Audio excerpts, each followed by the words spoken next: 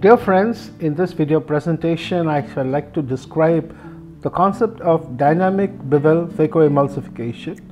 This will of course help you to have a better understanding of how to increase your followability during phaco. Now what we've all been taught down the ages is that we should face the bevel of the phaco tip downwards during entry through the main incision, and once inside the eye we have been recommended to turn the bevel upwards and keep it that way throughout the phacoemulsification. The reasoning behind this is that a bevel down entry will prevent decimate membrane detachment, whereas a bevel up phaco will prevent the PC from getting inadvertently sucked into the phaco probe. The maximum force of attraction between the fragment and the phaco tip will depend on whether the piece is directly in front of the tip, and it will also depend on the shape of the fragment that will allow maximum surface area contact with the bevel, as you can see in the diagram. Therefore, in order to access a fragment lying underneath the bevel up phaco tip, one needs to slightly pull back the phaco tip as well as tilt the tip downwards. Now this will align the piece in the correct line to create the occlusion of the phaco tip and help you to proceed with phaco. Similarly, if a fragment is lying to the right of the bevel of the phaco tip, one needs to slightly retract the tip and tilt it to the right side to achieve occlusion. The other option is to rotate all the pieces to the 6 o'clock position in order to perform phacoemulsification, which is how most of us perform the phaco procedure. Now I'd like to introduce a dynamic bevel technique concept where the bevel is not kept static but constantly rotated in order to enhance followability of pieces, occlusion of the tip, and help the ease of phacoemulsification. The movement of the phaco tip is greatly minimized. This technique is useful in situ chop when the nucleus does not rotate or in cases of zonular weakness or dialysis. Now let us analyze this concept with the following videos, and let us first observe how I perform standard phacoemulsification, keeping the bevel static in the bevel up position.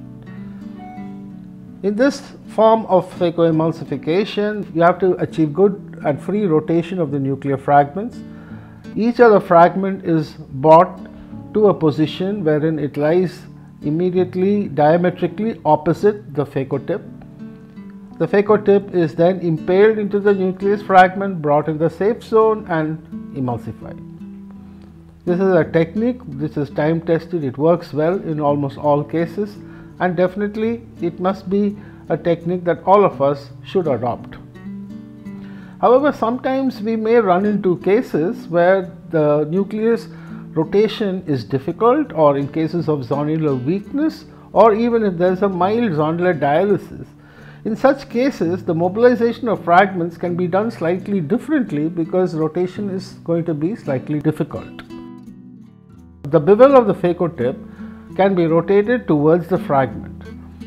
Now the direction in which the bevel faces will influence the followability and the attraction of the nucleus fragment onto the phaco tip.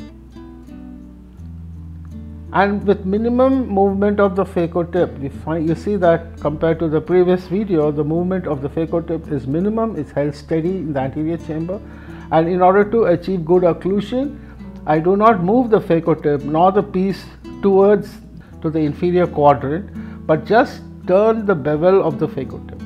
Now turning the bevel of the phaco tip so that the bevel faces the bulk of the nucleus fragment will also enable you to quickly emulsify this nucleus fragment.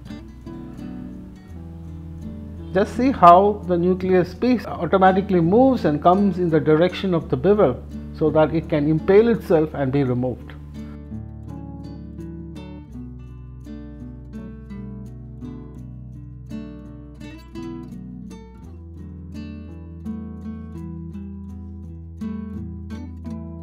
The piece underneath, the bevel is slightly turned down.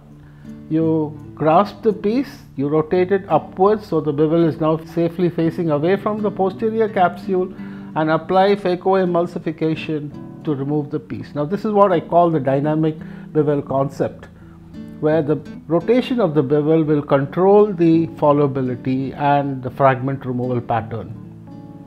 Let's look at another case of this dynamic bevel concept, which is applied in a small pupil. So the bevel turned towards the fragment. You don't have to follow the fragment. You don't even have to rotate the fragment to lie opposite, inferior to the bevel.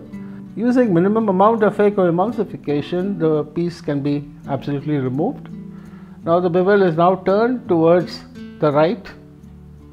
This will impale and bring the nucleus to the center. Remember that in order to increase the effectivity of phacoemulsification and to improve followability, all you have to do is to face the bevel in the direction of the bulk of the nucleus. So this will cause the nucleus to quickly disappear into the phaco tip.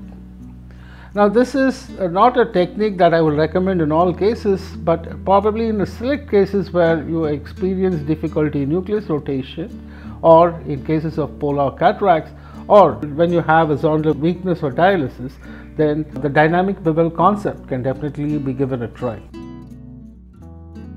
I thank you for your attention.